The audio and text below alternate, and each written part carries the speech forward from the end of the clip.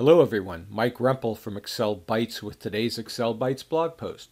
In the past, I've done many tutorials about how to extract a dynamic list, and one was how to extract a dynamic list with multiple criteria. However, that only assumes that you choose one item for each of the criteria.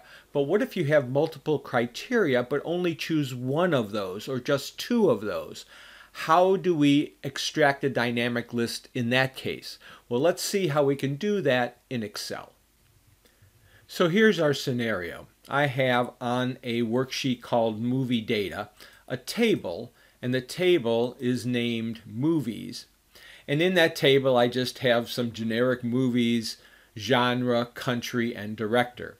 And on another worksheet called Dashboard, I have drop-down lists where I can choose the genre, country, and director and get a list of movies that meet those three criteria.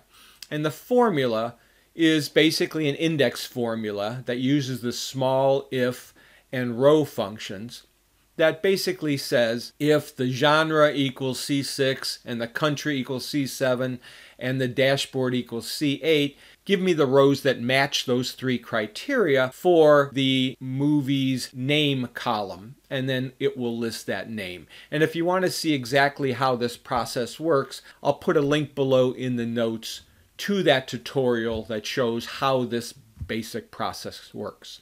However, if I only wanted to see, for example, just the romance movies from the USA, regardless of the director, and I delete that, it generates all blanks.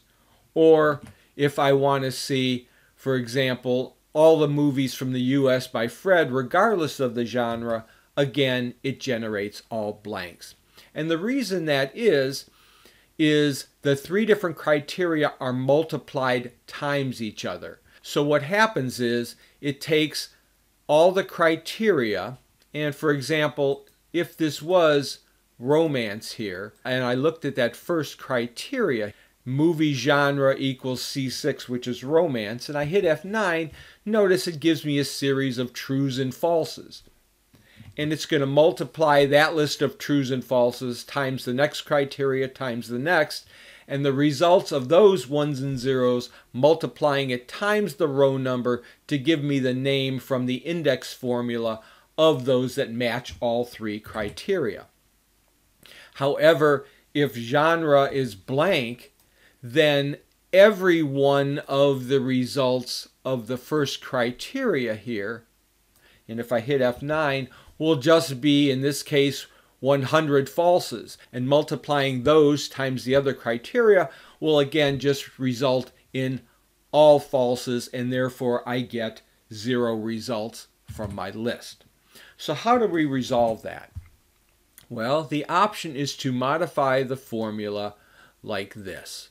And what I've done here is for each of the criteria, I've nested another if statement that says if that criteria choice is blank, then just insert a 1. If not, then determine which of the rows equal that criteria. So in this case, where the genre is blank, if I highlight that criteria and hit F9, it gives me a 1. And 1 times the results of the other two criteria will not eliminate those, and it will allow the other criteria to determine which rows they meet.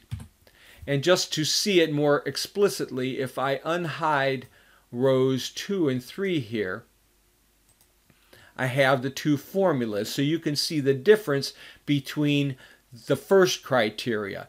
If movie genre equals dashboard C5, as compared to if C5 is blank, then give me a 1. If not, then if movie genre equals dashboard C5. And again, anytime these results are blank, it will generate a list based on just those 1 or 2 criteria, or in this case, all 3. And if they were all blank, I would end up with a list of all the movies because I want a list based on no criteria.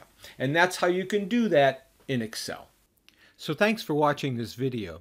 If you enjoyed it, please give it a thumbs up, and if you haven't subscribed yet, please do so at my website excel-bytes.com or at any of the social networks noted below. Thanks a lot, have a great day, and happy excelling!